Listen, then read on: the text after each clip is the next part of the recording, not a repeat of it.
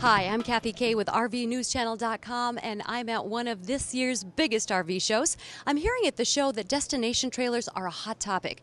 They make owning a vacation home easy and affordable. The most talked about is the Keystone Residence. Follow me through these double-wide patio doors, and we'll go inside and look. This is the 405 front living room model. Just look at the space. The ceilings are 8 feet high, the slide room is 7 feet tall, and this whole slide room is 19 feet in length. Do the math. There's almost 60 extra square feet of living area, enough room for an L-shaped sofa, 2 recliner chairs, an electric fireplace, and your family. The view from this bay window is sure to brighten your day.